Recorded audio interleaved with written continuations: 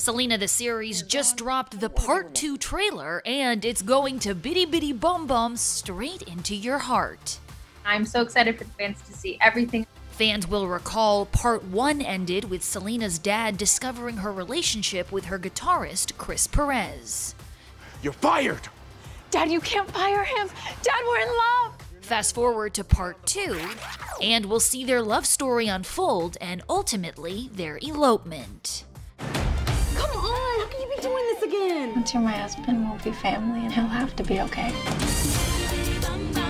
What I'm excited for fans to see in season 2 is the relationship that forms between Chris and Selena and how they start to manage becoming young adults in a relationship. And as Selena's star rises, we'll see the strain it puts on her marriage. I'm worried they're gonna split up. We're supposed to lift each other up. We both want what each other wants, right? I don't know why you have to keep adding and adding Because and adding. what if it stops?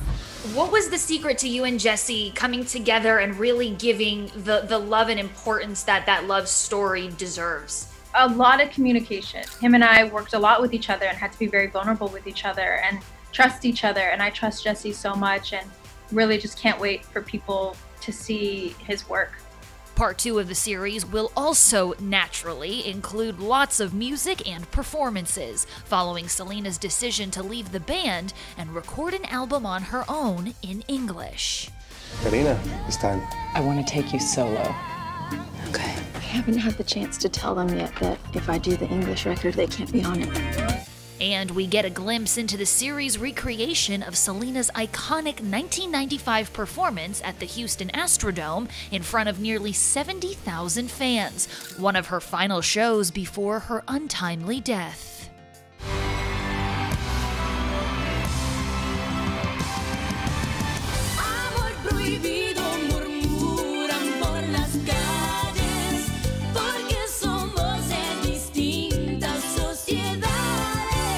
You know, her stage presence is very uniquely Selena, and people know her for those performances, and they are going to be looking at those details. And I think we really all paid such close attention to detail.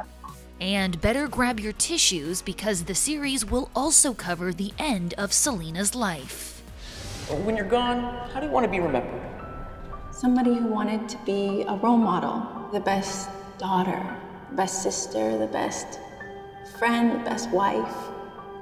I just want to be remembered as somebody who gave it her all. The Tejano superstar was just 23 years old when she was shot and killed by her fan club president, Yolanda Saldivar, in March 1995. We have to keep an eye out for her, even when she thinks we don't. No one can do everything alone. Let me help. In March, E.T. spoke with Selena the series' executive producer and Selena's sister, Suzette Quintanilla. She opened up about the challenges of filming such heartbreaking scenes. I know that there's a lot of difficult things that you probably don't want to have to revisit. Was it emotional for you getting through season 2? Most definitely, yeah.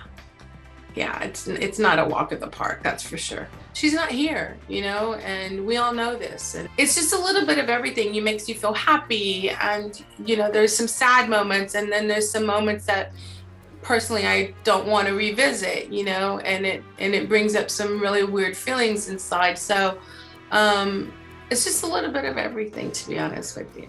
Selena the series Part 2 drops May 4th on Netflix.